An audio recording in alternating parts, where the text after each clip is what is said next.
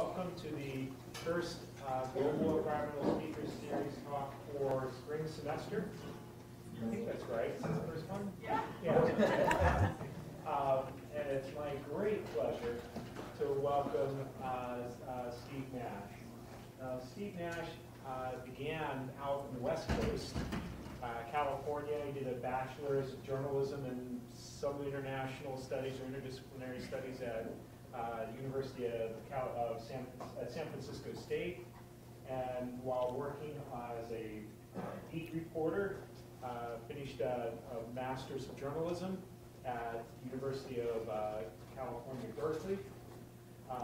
He came to University of Richmond in 1980 was it a Department of Journalism then? Program. A program, which eventually evolved into the Department of Journalism. So you've been involved in setting up a couple of things here. I first met Steve in 1997 when I got here, and found him to be just an invaluable colleague and mentor, and somebody I've been extremely fortunate to call a friend. Steve and I have been in many of the things that I am proudest about seeing get done here that I've been involved with. Could not have happened without my friend Steve getting these things started. So he's a prolific author. The books that I know of, which is an incomplete list, include 1999 Blue Ridge 2020, an owner's manual, which won the award from Southern Environmental Law for outstanding journalism for Southern environmental issues. But when you wrote it, you couldn't imagine that you were going to see 2020 with this book. It's true. In 2007, a wonderful book on millipedes and moon tigers, science and policy in an age of extinction. And I think part of your research and getting ready for that involved one of our early capers of the first environmental studies graduating class for their senior project. In fact, Steve was one of the members of the original environmental studies study group to investigate whether or not we should have something for environmental studies here at the University of Richmond, which eventually evolved into, we need a degree, which evolved into the program with a couple other founding members I'm seeing here. So Steve was involved with that project all the way back then. Another book, Virginia Climate Fever, which just came out in 2014 and won the American Institute of Physics Science Writing Award. And I know from personal experience was very influential at our state government. We saw the Secretary of Natural Resources holding that book up at some of our meetings. He's here to talk about his most recent book, Grand Canyon for Sale. I just want to mention a couple other things. Steve is also a very active journalist for articles in newspapers and science magazines, as well as op-eds. Something I'm particularly impressed by is a recent op-ed campaign on money in state government. And it's a great example of what more of our politics should be, in that he is trying to hold our friends accountable, not attacking the other side, but talking to the people that we regard as our allies and saying, you need to do better on this. So if you could all join me in first silencing your phones, and then join me in giving a warm welcome to my friend Steve Nash.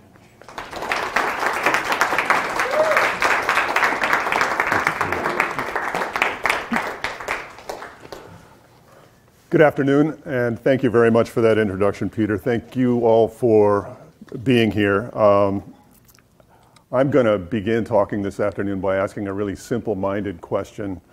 How many of you have been to a national park in the United States? Raise your hand for me. Well, it's either unanimous or it's a heavy majority. It doesn't surprise me. As of the last time we counted, which was 2016, there were 331 million recreational visits to one or another of the units of our national park system. Just for comparison, the population of the United States is 325 million. About a quarter of those visitors, however, were visitors from foreign countries, because our national park system is, of course, considered a global treasure, not just something that's only only appreciated by people here in the United States. This is the iconic Grand Teton National Park, and that's one of the Tetons that may be familiar to some of you. Here's a view from Plateau Point, a place called Plateau Point in Grand Canyon National Park. Well, I've written this book with a kind of a weird title. It involves the national park system, but it also involves the rest of our federal public lands, and that's what I'll be talking to you about most of all this afternoon, the sort of context for our national park system. Grand Canyon for sale. Everybody knows Grand Canyon's not for sale. It's always going to be there. It's a national park. We protect those things for eternity. I'm going to make the case, though, this afternoon that actually the conflict between the uses of our public lands for private interests and private gain really mean that the future of places like Grand Canyon National Park, the rest of our national park system, are increasingly compromised. The boundaries between the public interest and private interests are really breaking down quickly, especially now. The rocks are always going to be there in Grand Canyon. It may always be a national park. I certainly hope so. That's a beautiful place, but the life within the Grand Canyon is under continual stress, and the stresses are multiplying. And there is a lot of life in Grand Canyon, partly because it's so deep. There are so many thousands of feet between the rims of Grand Canyon and the bottom where the Colorado River is that there are a lot of different ecosystems, depending on which scientists you consult, at least 7 different ecosystems, and so a great variety of plants and animals. And, of course, the natural systems that they sort of live within. My outline for my remarks this afternoon is this, that I want to give an overview of public lands because we are all, or most of us, are familiar with national parks, but not so much the other public lands that the national parks are part of.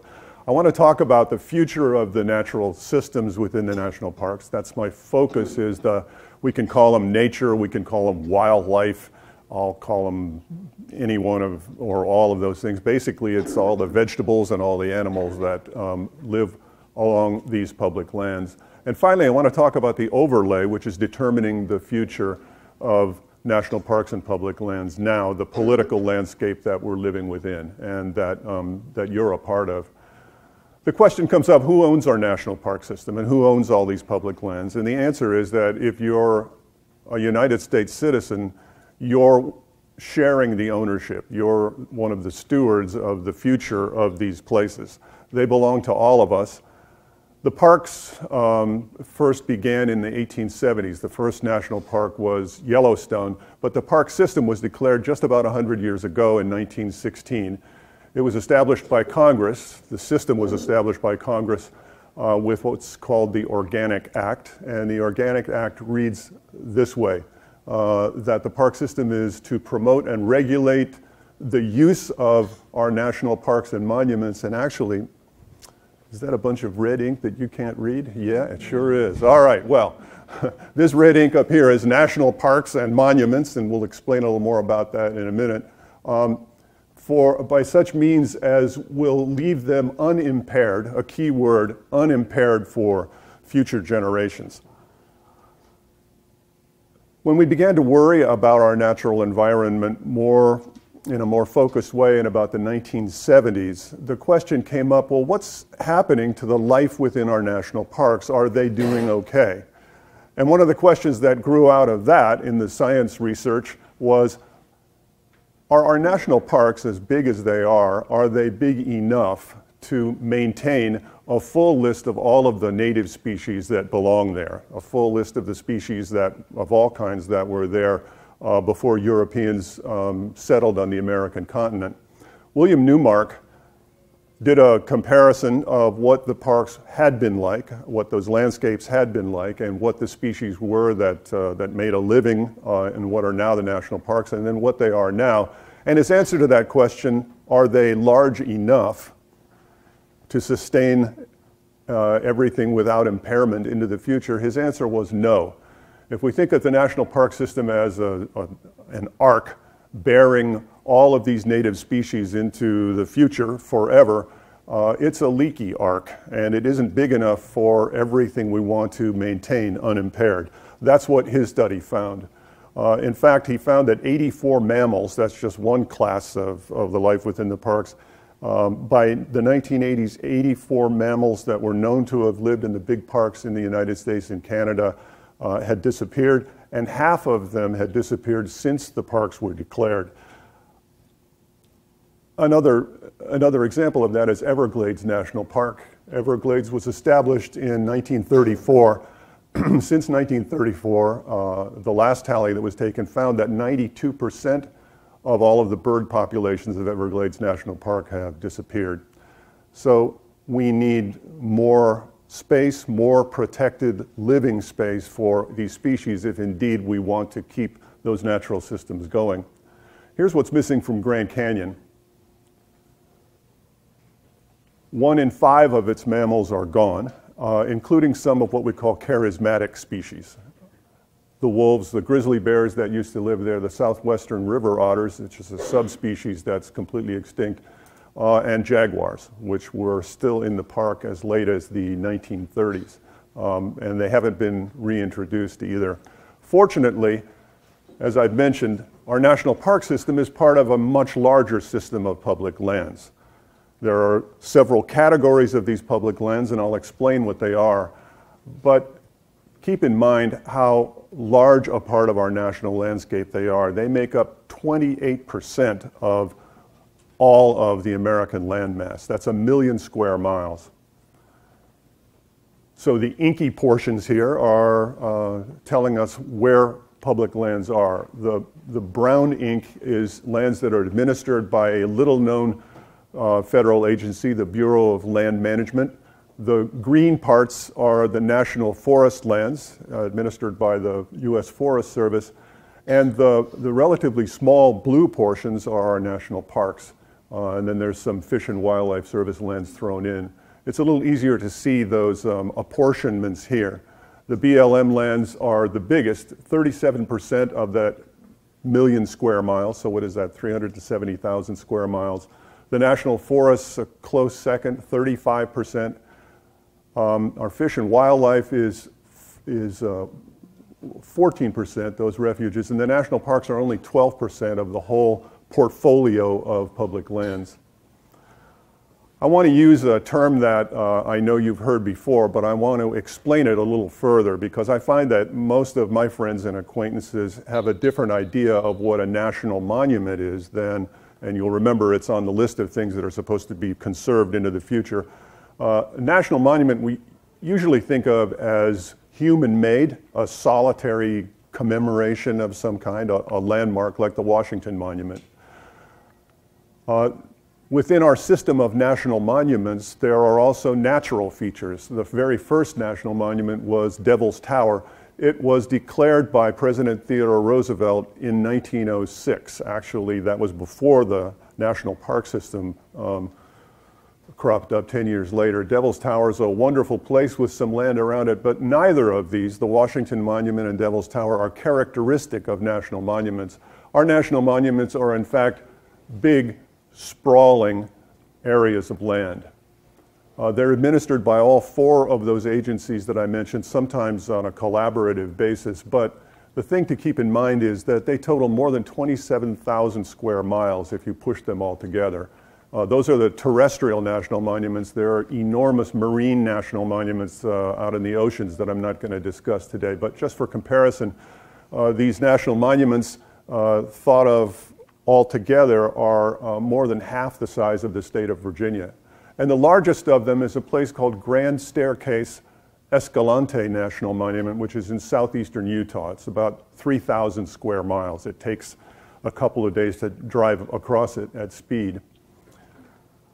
I want to pause for a moment and talk about all of these categories of federal land. It can get kind of confusing, but I want to pick out one differentiation among them, and that is, what are the levels of protection that the natural life within these federal lands enjoys?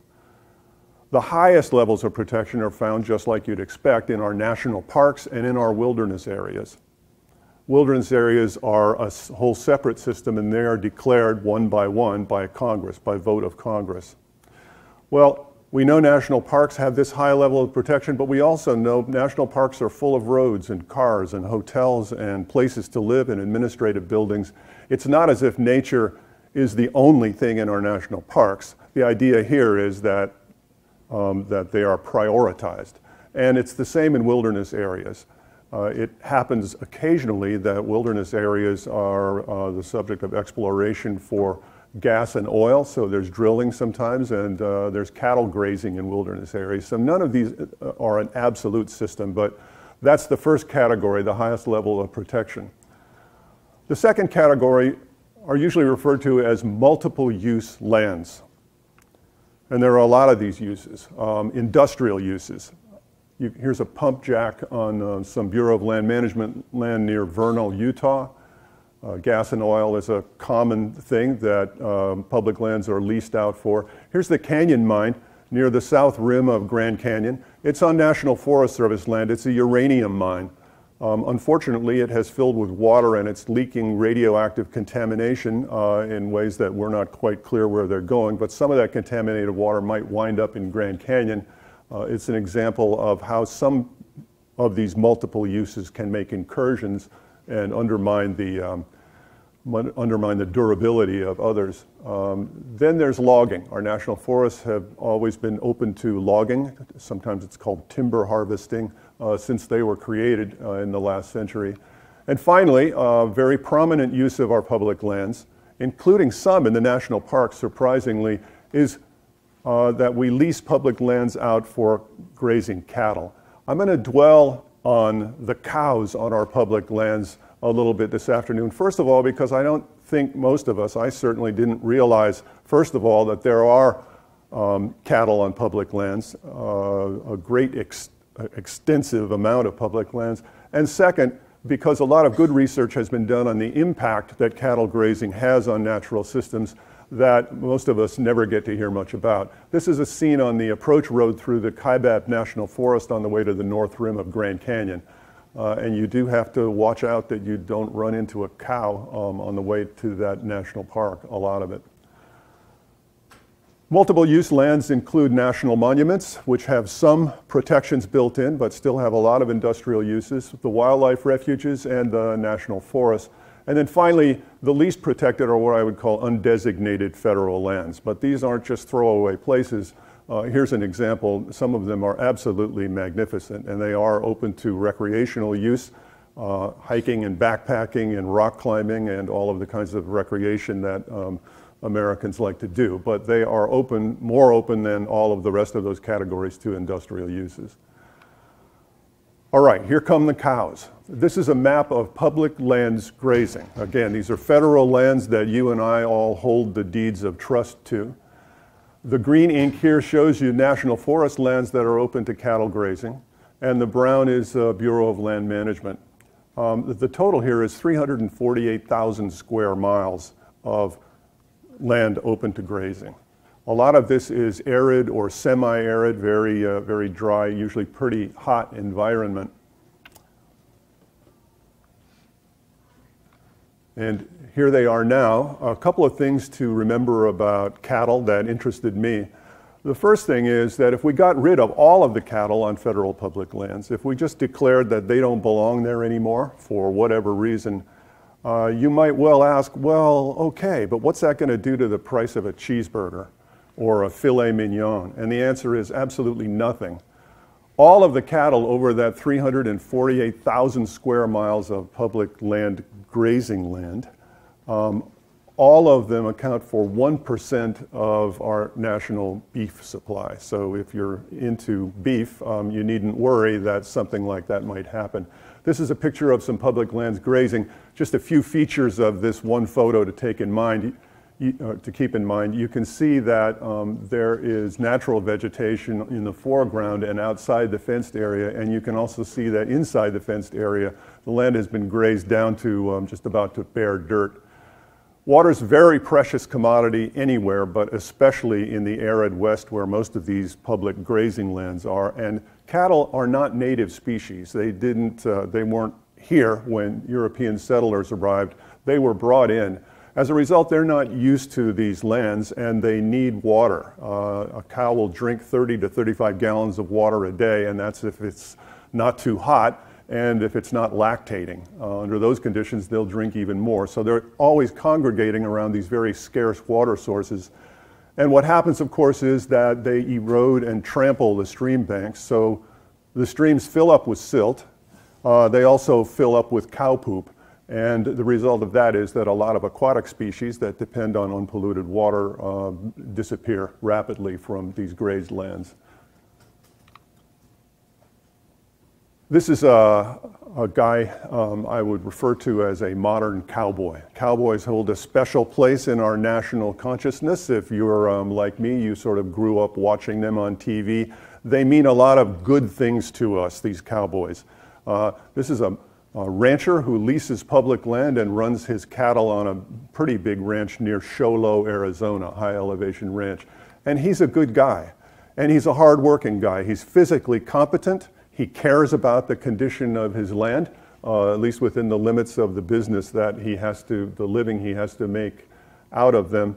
And his family's been on this land for more than 100 years. They're in their 5th generation now. So you can imagine that although these lands belong to you and me, and he's just the leaseholder, that he thinks of these lands and he tells his children about these lands as if they really belong to him. He knows they don't, and yet, by right of having been there for a very long time and worked the land for a very long time, he feels like the possessor of these lands.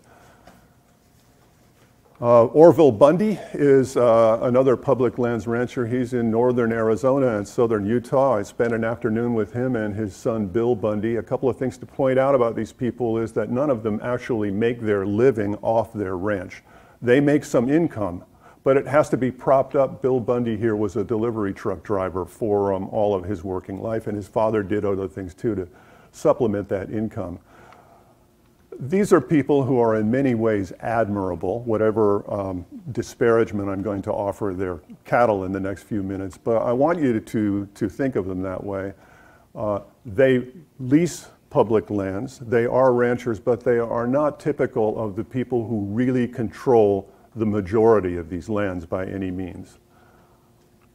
I was able, through a couple of Freedom of Information Act requests, to get some data that I couldn't find anyplace else to answer the question, who's really controlling most of this 348,000 square miles?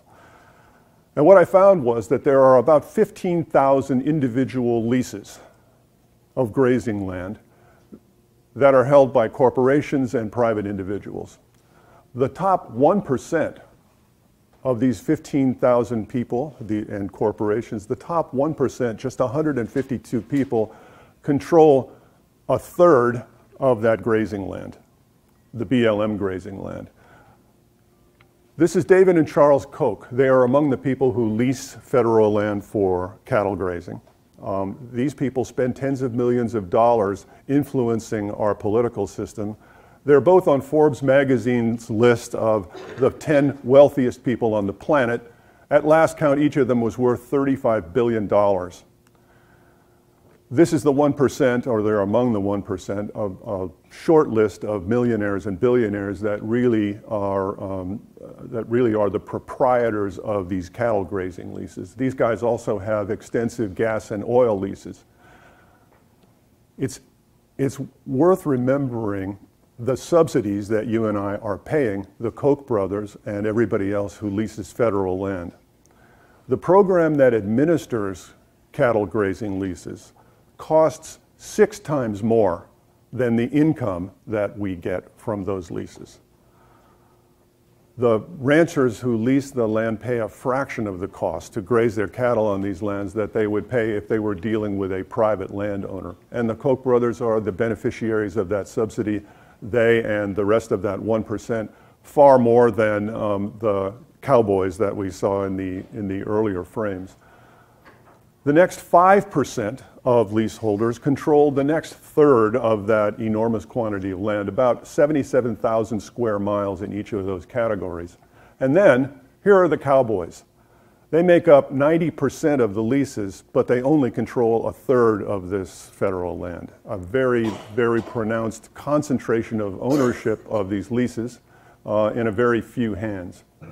The next question we want to ask, if we're concerned about the natural life on these public lands, is, well, what's the impact of the cattle? How healthy are these lands? This is a map of the Bureau of Land Management grazed lands. The red ink is land that's unhealthy because of grazing by the standards that the BLM has. The yellow ink is land that's doing okay. It's healthy enough by their measures. The gray land is interesting because it makes up, I want to get this right, 38%, nearly 40% of all of the grazed land. And the BLM is telling us we don't really know what condition that land is in at all. We haven't been able to check or reach any conclusions. Here's a little easier way to look at that picture. The critics of the BLM stewardship of our public lands say that this is much too optimistic a picture, by the way, of the way the land really looks. Well, that's a conversation of one kind. What does science research tell us about the impact of grazing on our land? Let me back up just a half step. Thomas Fleischner is an ecologist who teaches at Prescott College, and most of his career has been assessing the health of public lands, and a lot of it has to do with the impact of cattle grazing. For a peer-reviewed research journal called Conservation Biology, he pulled together an overview of a lot of the recent studies, and there are 2 or 3 dozen of them that have been done of grazing's impact on lands, and here's some of what they found.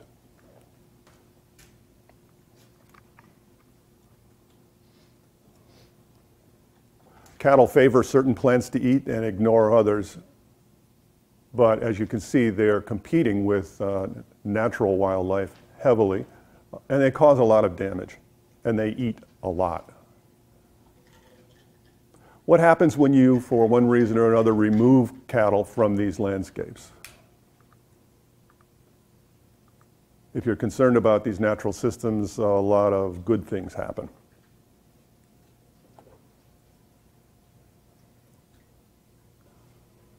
Whoops. And the aquatic life comes back when the streams begin to clarify after the cattle are removed. Here's the bottom line from Tom Fleischner about what this all means. That multiple use lands are a kind of a pretense that we can graze cattle and have healthy populations of wild plants and animals. That we can have coal mines and still expect that large mammals like wolves or jaguar or antelope can do okay under those circumstances. His research on cattle grazing tells us, or begins to suggest very, very strongly, that that's just not the case. That's what's missing from the multiple use scheme we've been living with for quite some time on these federal public lands. What's missing is a sense of prioritization. We haven't decided which of these uses is more important. It's kind of been decided by default because some uses cancel out others. Let's move to another researcher. This is Robert Bechta, who is at the University of Oregon. He's also made a career of studying public lands, all kinds of different stressors on public lands, and this is what he has to say about grazing and also our next kind of subtopic. Grazing's a big stressor. It's been around for a long time. But another stressor is being laid on in the form of climate change. This is the most immediate and visible symptom of climate change on these western public lands, forest die-offs. Sometimes it's heat, excuse me, sometimes it's drought, and sometimes it's insect infestation that are afflicting millions of acres of forest in our public lands out west. Often it's a combination of the three. It's a little difficult for forest ecologists to sort out which is the most important of them. This is either a preview of what these forests are going to look like under the influence of climate change, or it is climate change already happening. It depends on which of those forest ecologists and other scientists in allied fields that you consult. But the end result of forest die-offs is increasing numbers of forest fires. They're increasing in frequency and intensity, and the fire season is both beginning earlier and ending later. The National Forest Service used to spend less than a third of its budget on fighting fires. It's still a big chunk of the budget. It's now spending more than 50%, and it's been back to Congress several times in a kind of an emergency frame of mind, because a lot of what the Forest Service does doesn't have to do with firefighting, but now they're spending more and more of their budget on it, and with less and less success. I don't want you to try to read these maps, just get an impressionistic view of the colors here. The top frame is our legacy climate, which we've enjoyed more or less for the last 8,000 years since the end of the last ice age. These are the years 1971 through 2000. That's our benchmark climate, and these are western states where there are a lot of different national parks, including Glacier National Park up at the top of the frame, and on down to the parks in Utah and New Mexico. For comparison, we're looking now at climate projections that take us to just past the middle of this century, around, give or take, around the year 2065. And what it's telling us is that if we count the number of days, on average, that are 90 degrees or more, there are going to be a whole lot more of them in 2065 than there were at the end of the last century. Some of these national park lands are going to be seeing twice as many days over 90 degrees, and some of them 3 times as many, and that's just by 2065. I asked Sharmistha Swain and Catherine Hayhoe, who are 2 climate physicists at Texas Tech University, to draw up these comparisons. It used to be that we could only talk about climate change in global terms or in hemispheric terms, or maybe we were talking about the North American continent. Now we can project on a more localized or regionalized basis, and this is what is being told to us about national parks. Some more 90-degree days you and I can think of as, well, that's kind of uncomfortable, but it's something I can deal with. I'll take off clothes, or if it gets too cold, I'll put on clothes, or I'll reach over and turn on the car air conditioning. We have these sort of prosthetic devices for regulating temperatures. But think about the natural systems again, the plants and animals. What choices do they have when it begins to be more heat than they have evolved to tolerate? What can they do? The rather obvious answer is they can start moving north into more northerly and cooler climates, or in rarer cases, they can move upslope if there's elevation available, because it's cooler when you go up higher. Here's another way of looking at the gathering heat. It's happening in Virginia, but it's also happening especially in these arid regions out west at a little faster clip.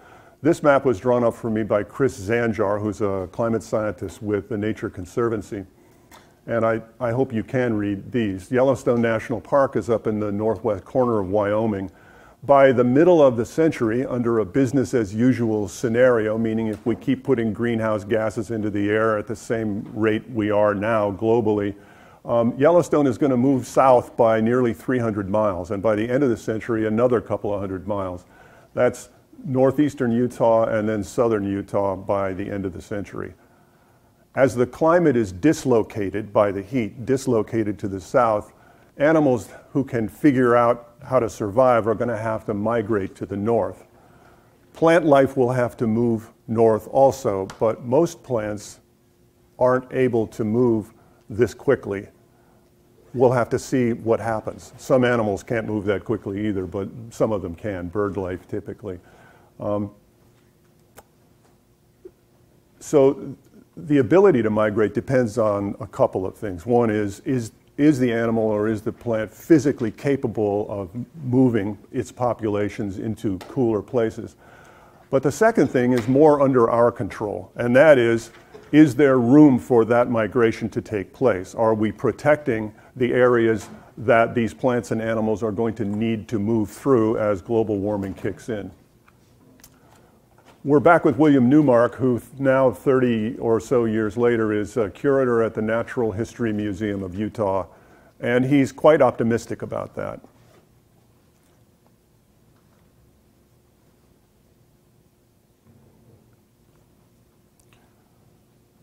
What he's saying is that we are very fortunate to have at our disposal all of these public lands that we've been talking about, the national forests and the BLM lands and and the open undesignated lands. They're all available basically to turn into one big national park. If we protect those public lands at those levels and begin to prioritize that instead of industrialization, then he's optimistic that we can save most of those species and keep that arc that we wanted to have established in the national park system unimpaired. We can keep it on into the future, or at least it improves our odds of being able to do that. Here's a map drawn up by the Wildlands Network. It's one of several similar proposals. It's a map that consolidates public lands and protects them. It starts in Saguaro National Park down near Tucson, Arizona on the Mexican border and goes all the way up to the Canadian border, Glacier National Park. It's just a rough outline, but it gives us an idea of what can happen if we make that our priority. Let's zoom into Grand Canyon, which is sort of our foreground example this afternoon. This proposal was for a Grand Canyon Heritage National Monument. And if you can make it out, the Kaibab National Forest to the north and south of Grand Canyon is sort of glued onto the margins of Grand Canyon, and then a big national monument called Vermilion Cliffs, and then the Grand Canyon Staircase, the Grand Staircase Escalante National Monument to the north. These are corridors that wildlife could move through as they need to migrate. This proposal was not accepted. The president didn't designate this national monument by the time President Obama left office a year and a few weeks ago. Well, that's all nice, but what's the reality? The reality is that the agenda that's in control now is completely opposite. That agenda is for more industrialization, for more oil and gas drilling and logging and mining, and more grazing too. That agenda is expressed well in the Republican Party platform during the presidential race of 2016. And what it says is that it's ridiculous for the federal government to have so much federal land, that what we Americans ought to do is turn as much land as possible over to the states. And indeed, that process is underway.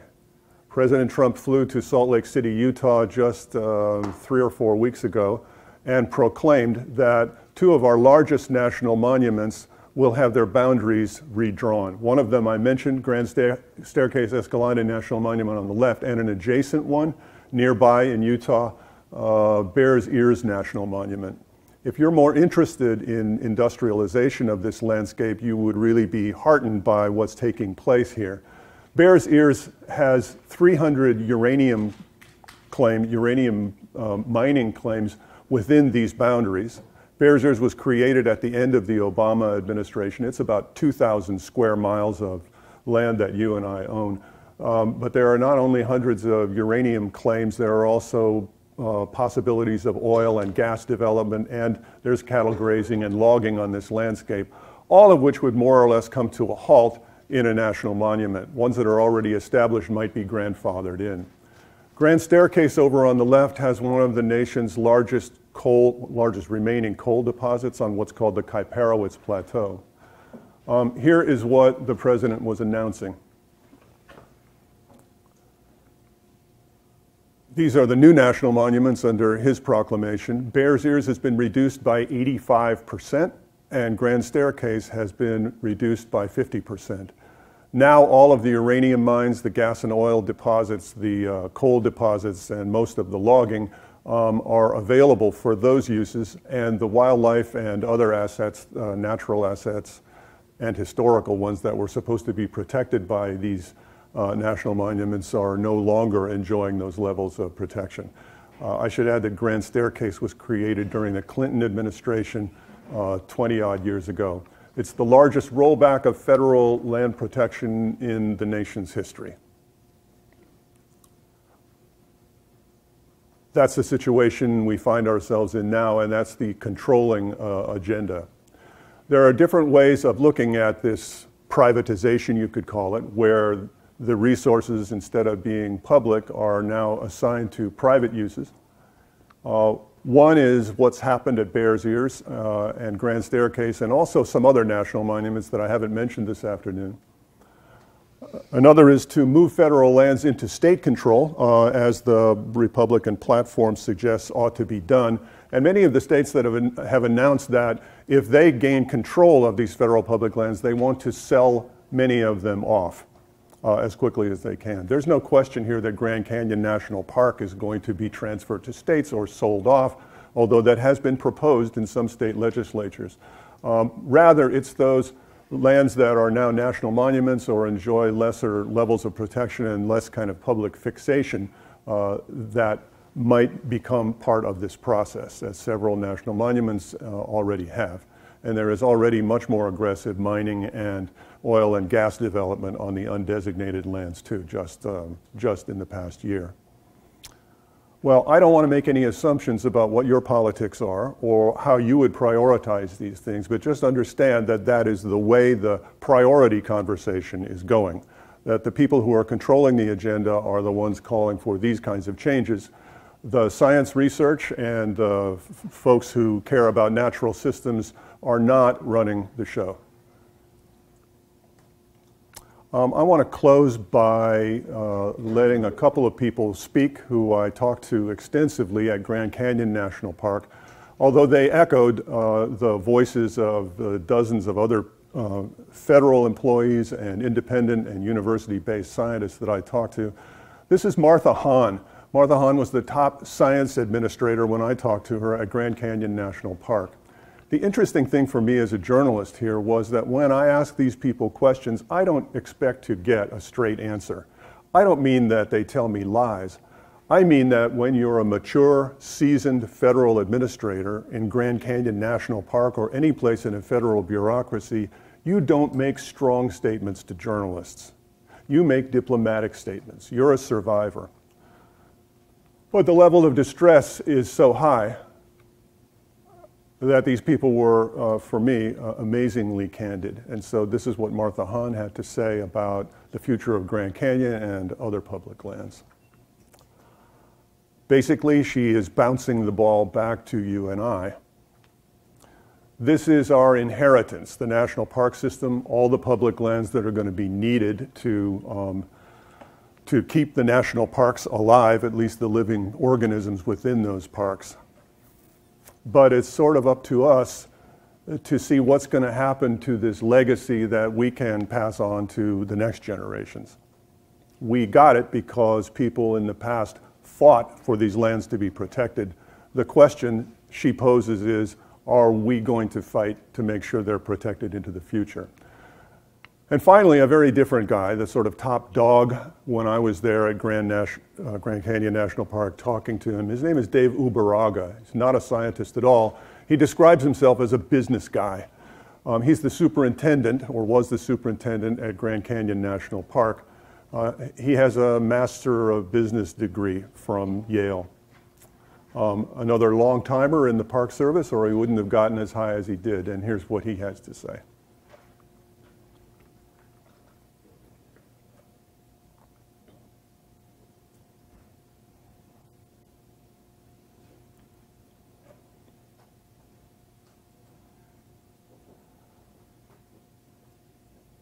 I grew up taking the national park system for granted. It was something I got as part of the lucky club that was born into American citizenship without quite realizing that those struggles had taken place in previous generations to set public lands aside for public uses rather than private ones.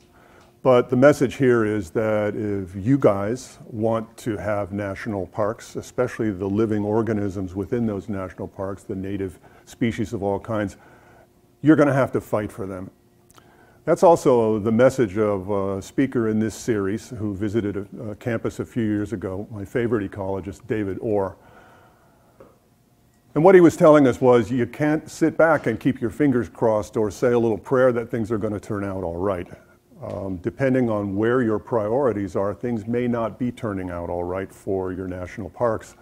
And you're going to have to roll up your sleeves and hope more actively and fight for them if you want them. Thank you very much for letting me bend your ear.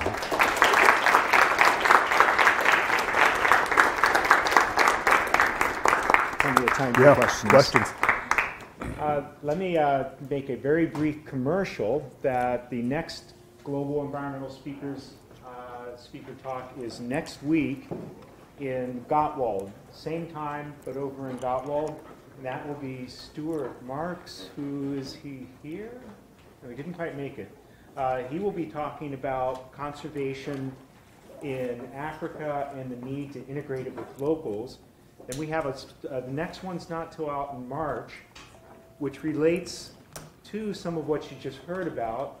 A speaker named Hellman, who one of her research areas is assisted migration for trying to deal with climate. I'm so glad she's coming. That's and great. Then finally, on 19 March, that one will be over at VC 19 April, thank you, is a special event that we're doing together with VCU, and that speaker will be Gary Macklis, who was the chief science advisor to the National Park System. So again, relating to this talk. So with that, would you entertain questions for a bit? Sure will, thanks. Yes, sir. Have you had any contact with groups like NRDC in terms of what they're doing and what their prognosis is for being able to legally defend some of the things that have done in the past? The question is, have I been in touch with environmental groups to ask what their plans are and whether they're going to be fighting some of what's happening? I know a little about what they're doing. I didn't tend to rely on them as source material for my research. I was looking for people who had done science research or knew some of the history of these government regulations, but that's not to discount what their point of view is. Yes, at Bears Ears, for instance, and Grand Staircase, immediately Native American tribes, 5 of them, combined to file lawsuits, and the burden of the lawsuits is that President Trump doesn't have the legal power to do these things. It's completely illegitimate. There were also several environmental groups that banded together and filed 2 or 3 different lawsuits saying basically the same thing. So it depends on which environmental group we're talking about, what their strategy is. Some are looking to apply pressure outside of court and sometimes in court. Other questions? Yes. Steve, great job. Thank you very much. Thank you. I actually have 3 questions, but I know it would be unfair to ask them all. But if no one else has any more, please come back to me. Let me know the questions first, and I'll decide how many you can ask, Alice. The first question is, you didn't say very much about the people who are in charge of these public lands. Yes. And how much control they actually have over what goes on those public lands. Are there not policies, criteria, and so forth that are supposed to be met in order to, let's say, graze or drill or whatever? Are those just not being adhered to, or they are being adhered to and they're just not strict at all? Don't we have any leverage there at all? So the question is, those 4 federal agencies that I mentioned, including the National Park Service, what are they doing? Are they following the law? Yes, but the law is an elastic substance, so it can be interpreted, it can be pressured into different shapes. Can they exert any leverage on behalf of what is obviously my favorite part of the agenda, the natural life within these public lands? Yes, they can. Is it in their interests as human individuals within a bureaucracy to stand up and fight? No. In fact, what's in their interest is to play ball far more frequently with the private interests who want to have a different agenda for these lands. And if they don't sense a lot of strong public support, they will make way for the political agenda that these people can exert. People who go to Congress and complain to a Congress or a congressional representative, I want this agency to get out of my way, wield a lot of power. And those people happen to be usually people who are who have a private interest that they want served on the public land. People like us who have a different agenda, who want to preserve natural systems and make sure the national parks last on into the future and the other public lands, we can exert that kind of pressure too. But nobody pays us to do that. We have to volunteer for it. So yes, they're doing their jobs to a certain extent. Yes, we can rely on a certain amount of institutional momentum in the short term to protect some of this. But in fact, these agencies have been giving ground for decades. They can't defend these lands unless they have our political support. We can't ask them to be brave as individual bureaucrats and expect that they're going to sacrifice a promotion or a paycheck or a career because they want to do the right thing. A few of them will do that, but most people within that kind of an employment context are looking over their shoulder and saying, do I have support for this or not? And the support now has been going steadily in the other direction. Other questions? Yes, back row. So our conversation at lunch, you obviously know what my political beliefs are. Science obviously doesn't mean anything to this administration, but there are a lot of studies that have been done that could support the administration's beliefs in terms of a number of species going extinct in parks, declines, parks not covering rare ecosystems and other species as well. Yes. Do you find that science is being used in the counter argument and not the for argument, or is all science and statistics going to be off the table? It looks to me as if, there's a weasel phrase if I ever heard one, it looks to me as if science is still a very strong card to play because the current administration isn't the only game in town, because we can see and hope for and work on a different future when science will be highly regarded in policy making again. So scientists who are able to present their research and speak up now are being paid close attention to by people who are involved in those battles, though they may not be empowered as much as people with a different agenda. Does that make sense? Yeah, the science is still important to do, and it will be listened to perhaps in the future, depending on who's calling the shots. Yes? I have an economics paper due tomorrow, and it's about essentially this. It's asking to form an argument about whether the government should allow for privatization of natural lands because, you know, the economic benefits outweigh the, you know, environmental costs. Yes. And so what would you say to that?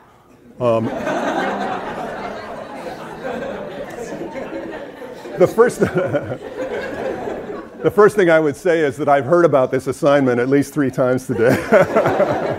And that's fine. It's a great question. I think it's relatively easy to make claims about how much money we can get out of a coal deposit or an oil deposit or a stand of timber.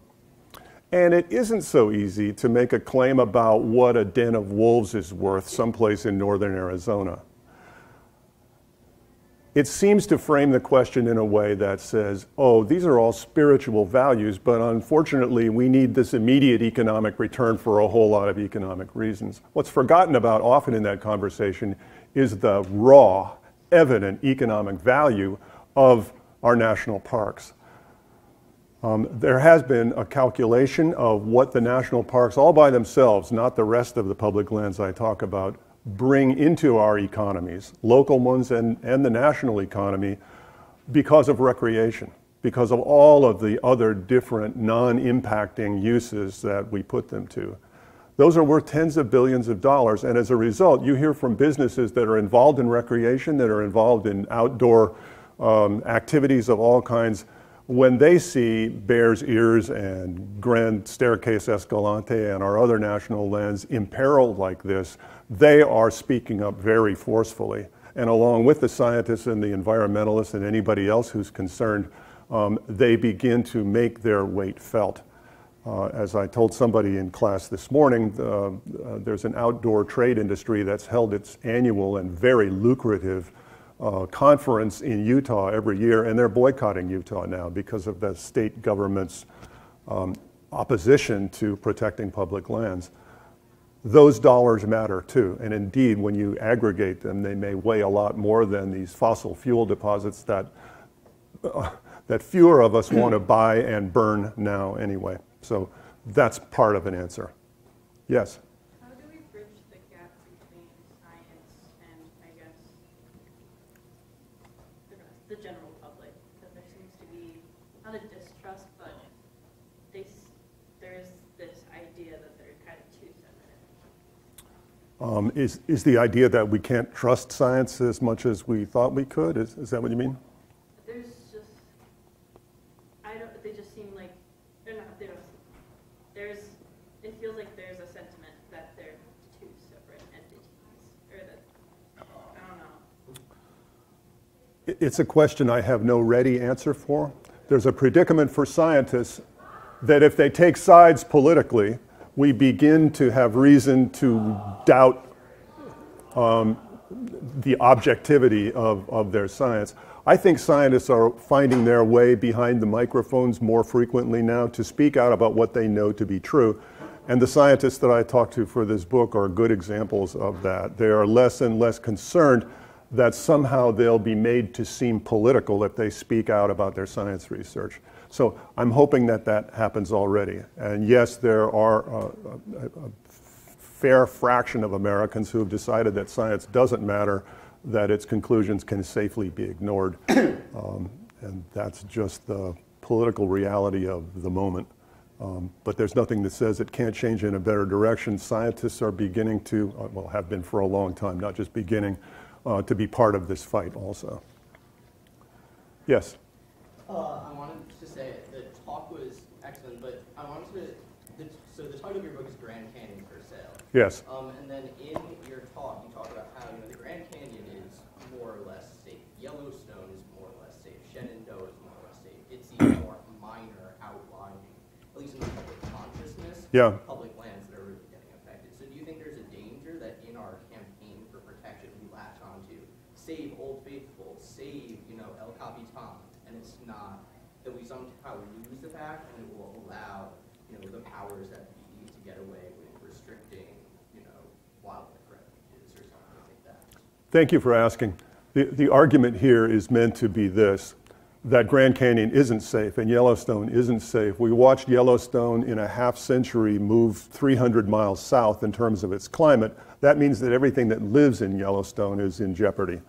Not the rocks, but everything else, unless it's somehow adapted to a great big increment of additional heat and maybe some more drought, who knows. If we don't leave these public lands open and reprioritize them away from industrial uses, Yellowstone's not safe and Grand Canyon isn't safe. So so I hope that comes through loud and clear.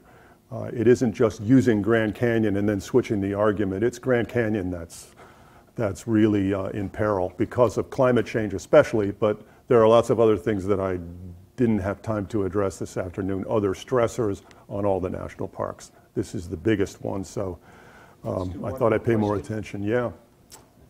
Hand up, yes.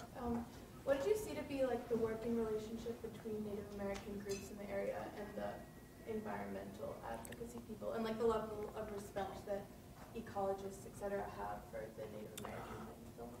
You saw Tom Fleischner's picture up here and a brief word and a lot of data from him. When I asked him, Professor Fleischner, where should we go for good information about how to manage this landscape? And remember, he spent his whole career looking at this. He said, if I were to draw up a blueprint for repurposing these public lands away from industrialization and toward preservation of natural systems, I would ask Native Americans first.